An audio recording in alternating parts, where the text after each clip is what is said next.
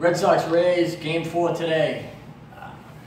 Velazquez going up against Jake Faria. Sox, Porcello and Price came up huge as the 2-3s last two games.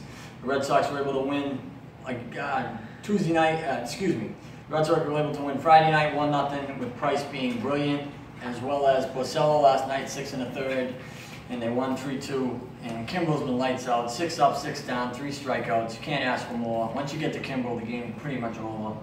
And I think that today you got Velazquez going. You see if he can give you 5, maybe 5 2/3, 6 tops, and you work your bullpen. Bullpen had a nice night off last night with Bonds pitching the 8th and Kimbrel going in the 9th, so they're well rested. And they do have 2 games tomorrow in Miami and Tuesday in Miami, with Brian Johnson, I believe, on the bump tomorrow, and Sale finishing off the series in Miami on Tuesday.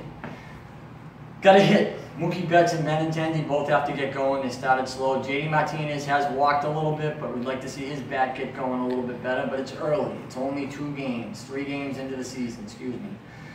And today's a game where Faria is a tough pitcher. He can bang the strike zone. He throws the ball real well. He gave us a couple of problems last year. He actually beat Chris Sale in one of his starts.